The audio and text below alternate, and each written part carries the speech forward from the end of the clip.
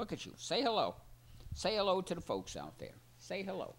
Joel Rosenthal runs a nonprofit wildlife sanctuary in Pocahontas County. He uses hundreds of acres of land to raise and rehabilitate wildlife. Baby Coda here was dropped off yesterday because he's too small to survive in the wild. When his mom left the den, I don't believe he was capable of keeping up. Rosenthal is the only person in the state who's allowed to rehabilitate wild animals. This is such a privilege to be able to raise a bear.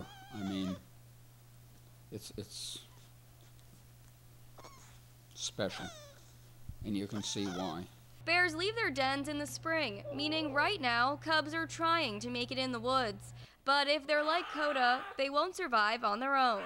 A cub like this can be preyed upon by coyotes, by bobcats, by dogs running it off and killing it. Rosenthal currently has 4 bears at Point of View Farm. One of them is Rhea, a 15-month-old hit by a truck.